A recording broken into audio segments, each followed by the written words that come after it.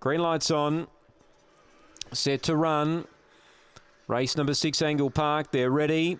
Racing, very even line, speed in the middle. Spring Bonnie is going to clear them, gets over and gets away by 3 or 4 to Kenya Angel, pushing through Spring Elsie, deep out Edgy Reggie, My Villanelle, Velocity Teller, Roxy Patron in bother with Kenya Thunder, but Spring Bonnie's clear. Spring Elsie run to second, but Spring Bonnie bolts in.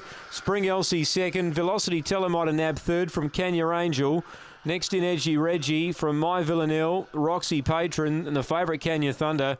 Well, once it didn't begin, it was all over for it. Ran last of all, 1964, the gallop, 6-2 good, Spring Bonnie. Nicole Price accelerates quickly, found the lead. Spring Elsie charged into second, but it was a Spring Bonnie victory over Spring Elsie.